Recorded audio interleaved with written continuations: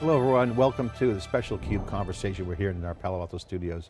I'm John Furrier, host of theCUBE, and we're here with Bipul Sinha, who's the co-founder and CEO of Rubrik, one of the hottest startups in Silicon Valley. Great to have you here in theCUBE. Thank you so much for this opportunity. So thanks for coming in. You guys have 292 million in funding, led the Series A with Lightspeed, Series B with Greylock, Series C with Coastline, Series D with IVP. You got celebrities like Kevin Durant, Frank Slootman, rockstar investors, great momentum. John Thompson just joined your board recently. He's on the board of Microsoft as well. It's all since 2014, like a short time. Congratulations. Thank you so much. We have been very fortunate to have the market traction and demand for Rubrik's original cloud data management product. When we started the company, we saw a market need around simplification, cloud enablement, and really automating, orchestrating backup recovery archive and DR across on-premises and the cloud. And you we guys built had that product. You guys had a pretty good run here. You got a new CFO. Talk about that news. I want to get that out there. What's the new CFO you have? Our new CFO is Murray Demo. We hired him out of Atlassian, where he joined the company and took the company public, and then helped the company next 2 years become like a very fast growing, very successful public company. Mm-hmm. Our goal is to build Rubrik into the next 30, 40 year iconic company, and we are building a management team that will have the firepower and the talent to take this company to really become the standard for data management. Yeah, I want to get into that. That's, I think, the big story for you guys is that you not come out of nowhere, but it's a classic startup story, great investors. But we go to all the events, we see you guys out there, and just all of a sudden, just a massive run. So you put the foundation together. You guys publicly said you're on a $300 million run rate, great numbers, so great growth. Take us inside Rubrik. I mean, how is this all working? I mean, you guys got good funding, you got a great management team. What's the core strategy? Why is it working for you guys? The core of Rubrik is our culture, because technology evolved, product evolved. What is invariant is Rubrik's culture. Our culture of transparency, the culture of velocity, the culture of relentlessness is actually drives Rubrik. When we bring new employee into Rubrik, we tell them that it's not about what makes your boss happy or what makes the CEO of this company happy. What moves the agenda of this company? Always think about how do we make or give Rubrik the best opportunity the company can get, and we drive on that basis. So there is no ego, there is no superiority that sales is better than marketing or engineering is know-it-all and gods. It's all about how do we collectively build the foundation of a long-lasting, large public company. And so that early DNA, talk about that DNA. Where's that come from? Does it come from the product side, engineering side? Where's that core DNA of that teamwork come from? The core DNA of the team is Google, Facebook, Oracle software. Essentially, folks who built the large scale distributed system, very strong industrial strength, enterprise product that powers most of the large enterprises in the world. So we took these two thoughts of Oracle-like industrial product and Google, Facebook, Amazon-like scale-out distributed infrastructure and brought together in a single product.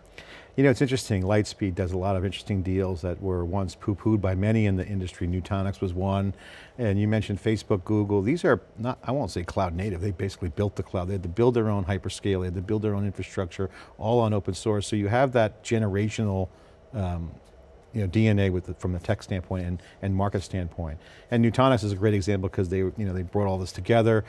This is a new kind of view. This is a modern perspective that you guys are taking. I want to ask you, as you look at the cloud, and a lot of people were poo-pooing Amazon early days, and look at them, they've run the table, they're #1 by miles in public cloud.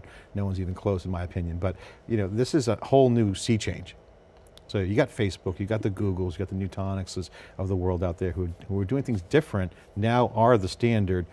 What are you guys doing that someone might say, I don't really get that yet, or might be poo-pooing it, that you think is a modern approach, and that's different? See, the issue really is that how do enterprises take advantage of public cloud simplicity, agility, scale, without being bothered by it? Because the cloud is a programmatic paradigm. Enterprise traditionally has been a declarative paradigm. How do you bring these two worlds together and really create a seamless platform where enterprises can automate, orchestrate, and secure their data. And that has been the vision of Rubrik. The vision of Rubrik is simplicity at a scale with cloud enabled, a single software fabric across on-premises and public clouds.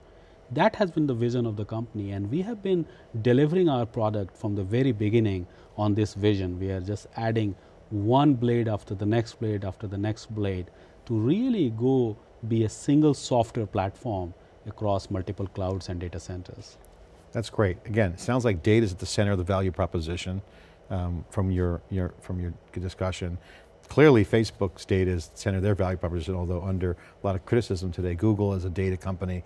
As companies realize that data is critical for their business, how do they transform it from what it used to be? Because the old way was, fenced off data warehouse or some sort of batch, siloed software stack. And now with all kinds of new things like GDPR, for instance, and that's coming around the corner, all these headaches are emerging where it's like, wow, this is really painful. But they want to get to a seamless way. So what's going on there? Can you explain in simple way that transition from the old data modeling where you had siloed stacks or old fenced out data warehouses to something that's really agile, somewhere data is a part of the intellectual property and part of the software fabric? This is a really insightful question because you have a dichotomy here. The dichotomy is on one side, data is the biggest strength and biggest asset for all enterprises. On the other side, there is a risk of bad usage of that data and companies' private or people's private information getting out.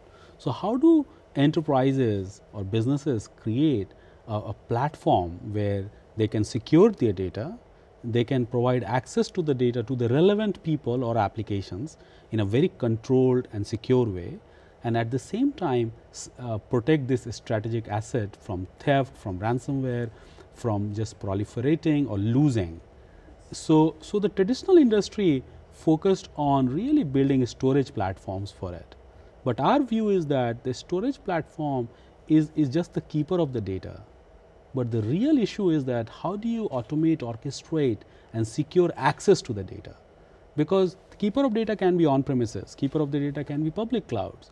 But really this data control plane that actually manages and secures and provides access to this data is the critical piece, and that's the Rubrik's focus. Right, let's get into it. I want to get into the new product announcement. Before we get there, I want to get your thoughts on architecture because a lot of people have been enamored and been using successfully Amazon Web Services. And some are saying that, oh, Amazon is the Roach Motel. Once you check in, you can't check out with respect to your data. Some are saying data portability is coming around the corner. But to move data around the cloud is not that easy. So customers are building on Amazon, but they also might have Azure.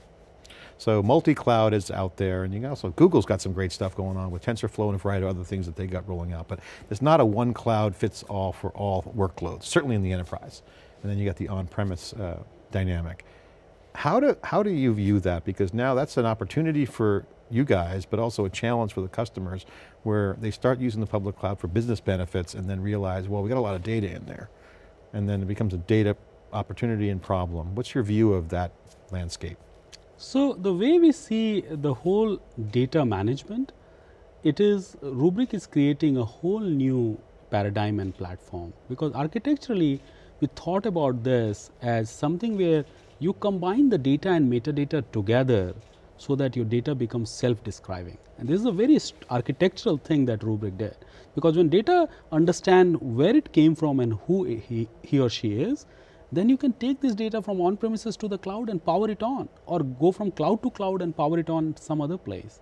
So this core fundamental vision and architecture of data plus deep metadata connected together and mobile is what really powers Rubrik. And that is the fundamental platform and fundamental architecture of Rubrik.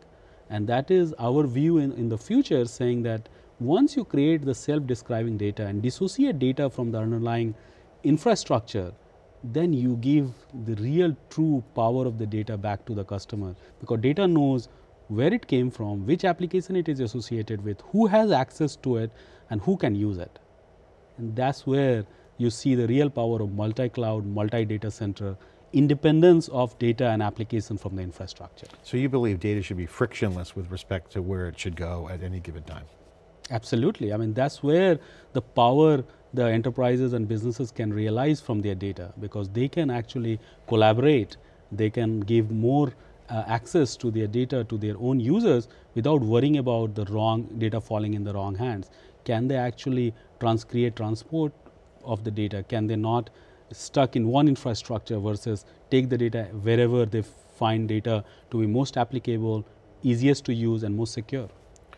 That's great. So I want to jump into the new announcement. Before we get there, I want you to just take a minute to explain Rubrik's target customer that you guys are serving today. You got 900 employees, you got over $300 million run rate in business.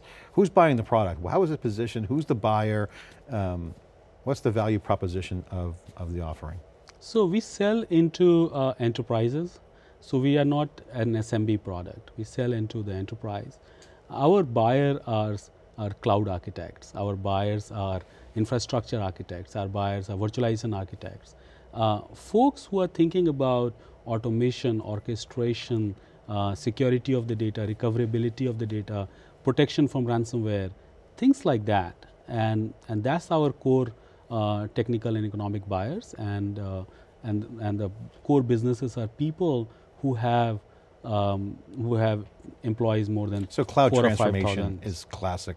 Absolutely. Projects this is you guys are involved in. That's the big driver for Rubrik. Rubrik's growth is indexed on the cloud.